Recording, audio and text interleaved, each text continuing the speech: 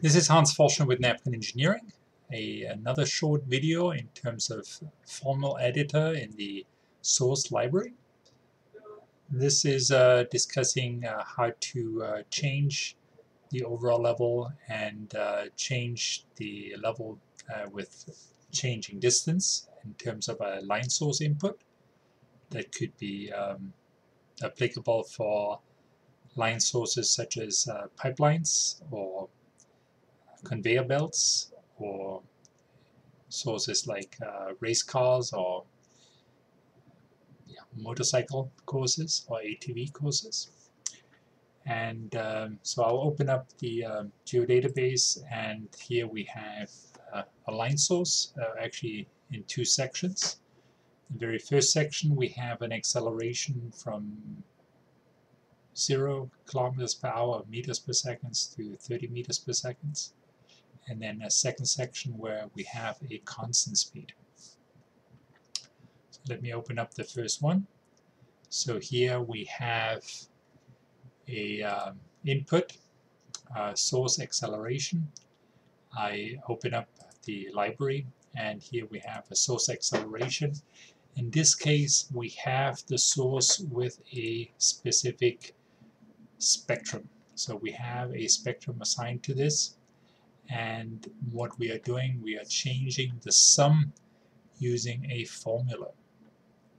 So the summation of the spectrum, the sum power of that spectrum, is changing with the formula. So here we're going to the formula. The formula in this case, let me zoom in. So in this case we have a formula where we have a beginning speed, a ending speed. We have predefined variables, the length of the line source, the distance from the beginning of the line source, distance to the end of the line source. In this case we only use d_s and the length. So here the formula is the speed at a given distance is equal to the beginning speed plus the length from the beginning times the ending speed minus the beginning speed divided by the total length of the line source. So with this we have a linear increase in terms of the line source speed, or the source on that line source, or a linear increase in speed. So we're starting at a certain speed and go to a certain end speed. And then down here we have the variable where the software calculates the power level based on a 30 times the log of the speed plus a constant value of 52.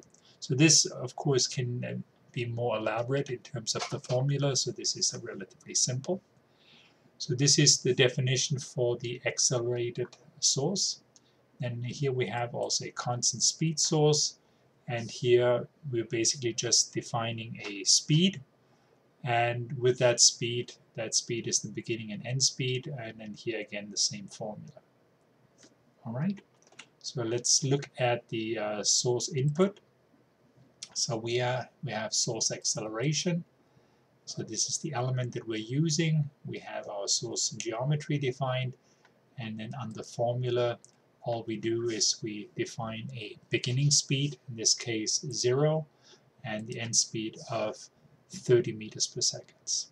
And here of course you can change it to whatever you want. You can start with a 10 meter per second speed and ending at 30 meters per second. So this will be the way it's calculating it from the beginning to the end. Now the second section of that line source, that's right here, we are using a fixed speed. So again we are using the same source constant speed, and in this case it's 30 meters per second, and so we calculate for the rest of that line source at a specific speed interval. So the whole thing will be calculated just as usual. And so let me look at the results. So this is the result of this calculation. So here we have the line source accelerating from 0 to 30 meters per second, somewhere right here. And then from here on you see lines are parallel to the original line source, so it's not changing at all. This ends this video in terms of formulas, some formulas, and there will be a series of additional videos in terms of changing, applying mitigation on a frequency basis. And yeah, thank you and for listening, and bye for now.